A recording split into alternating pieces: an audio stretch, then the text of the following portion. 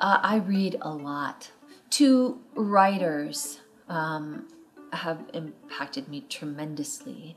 And I am thinking of these two writers because once I read their work for the first time, I walked around swimming for days. Like where something changes you on a cellular level and you understand something not about writing, but about living and about being human and about vulnerability.